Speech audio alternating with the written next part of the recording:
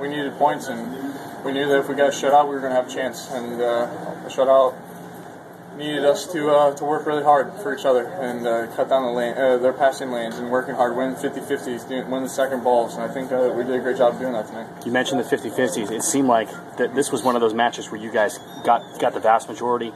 Yeah. Talk about that, how that played into it. It's just work rate, man. We worked harder than I thought we worked harder than them. We wanted it. I mean, it seemed like maybe we wanted to get the points a lot, or really maybe more than them. But it's great. It's great that we put the workload in, and really, we busted our tails out there. I mean, I'm exhausted, and I think the rest of the guys are exhausted as well. When they were talking about, was mentioned about the criticism, you hear that stuff? I know a lot of athletes say they don't read it, they don't hear about it.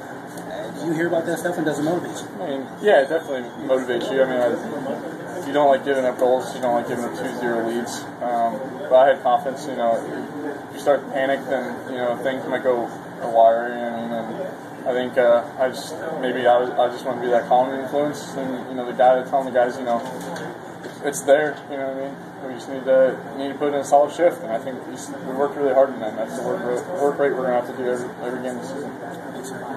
The last one you guys had was obviously the Columbus. You scored tonight. Is that the key for you guys winning at home? Is it an Eric Brunner goal? No, I think we need to shut out. I think that's the stepping stone. If we get shut out, we'll at least get some points out of the game. So that's our goal, and if I get a goal, it's icing on the cake.